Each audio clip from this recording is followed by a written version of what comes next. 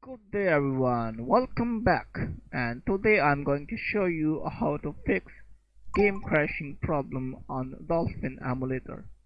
So I have a newer Super Mario Bros. U Falling Leaf game, and I'm playing this game on Dolphin Emulator, and this game is running very slowly. You can see. Here we go! And you can see now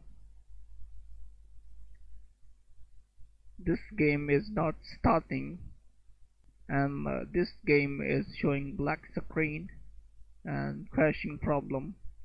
Dolphin Emulator has stopped working.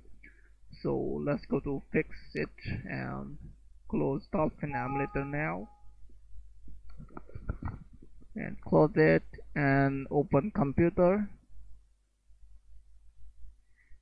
and go to documents folder, click here and go to Dolphin Emulator folder.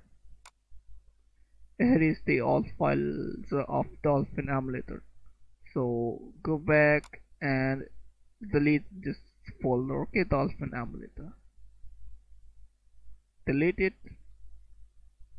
Now go back and open Dolphin Emulator again,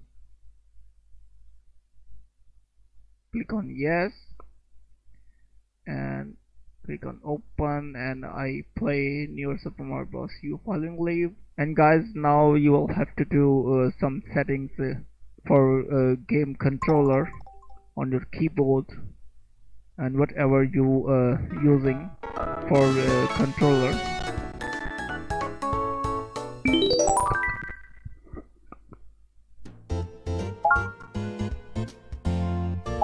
Let's play!